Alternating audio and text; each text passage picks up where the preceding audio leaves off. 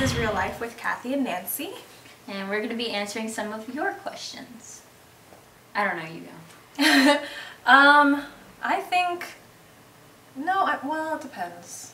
I think that in real life, I think there's, people have a little bit of a balance, but there's some real, there are people who choose some extremes, but I think human nature is, if everything goes properly in here, I think people are pretty balanced, Yeah, I think it's a question of like nature versus nurture. Like, I believe that we're all born, as like a blank slate, and then based on our experiences and exposure to certain things, that kind of sways us in one direction or the other. Mm-hmm. It's going to be a boring answer for me. Go ahead. Nope.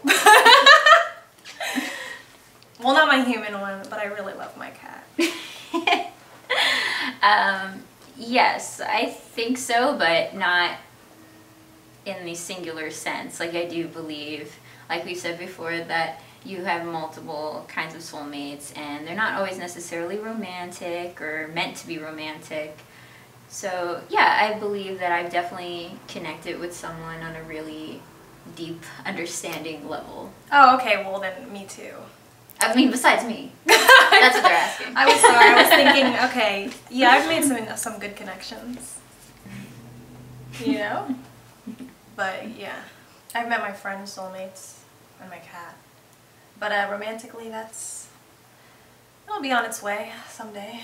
Yeah. Hopefully.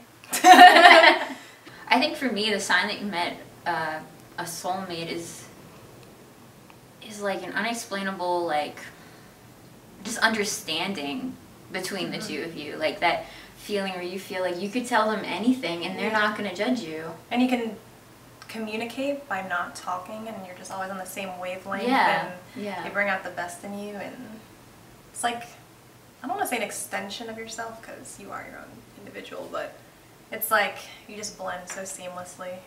Yeah. Yeah, like you've met them before. Exactly. So you already feel like you know them. Exactly. Yeah. Yeah. There's no like mask or anything. It's just right to the core.